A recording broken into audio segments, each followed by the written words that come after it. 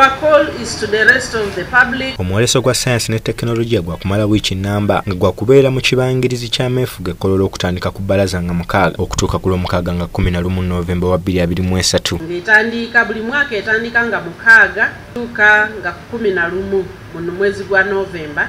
Omwaka guno era tugenda kubeera waawe ekkololo. Minisita Musenero wano asabidde bannayuganda bonna abaagala okulaba nga Uganda bwesajja kudde mu kuyiiya okweyuna mu kisaawe ekkololo okulaba ku bintu bya tekinologiya eby'enjawulo. Tujja kuba nga twolesa eggwanga lyaffe bannayuganda mwenna n'abalala abali ebweru okulaba biki science byabadde akola n'omutindo gwe twongeddeko mu science mu mwaka guno.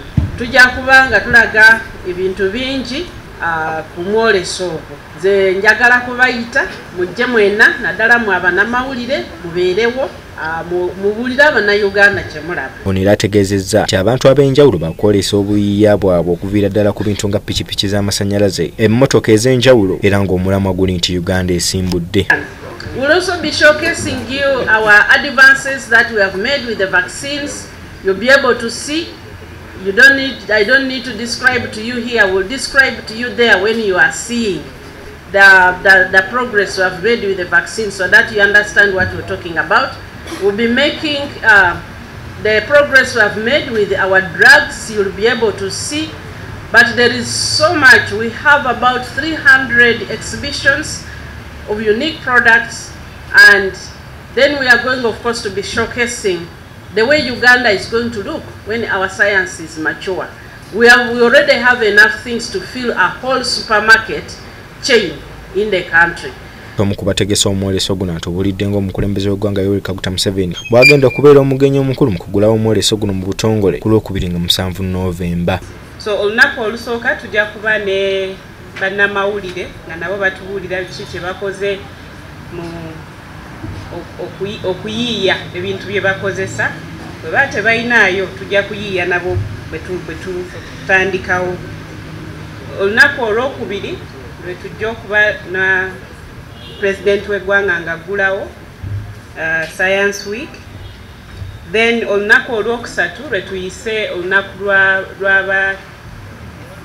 ab'akademiya abasomi.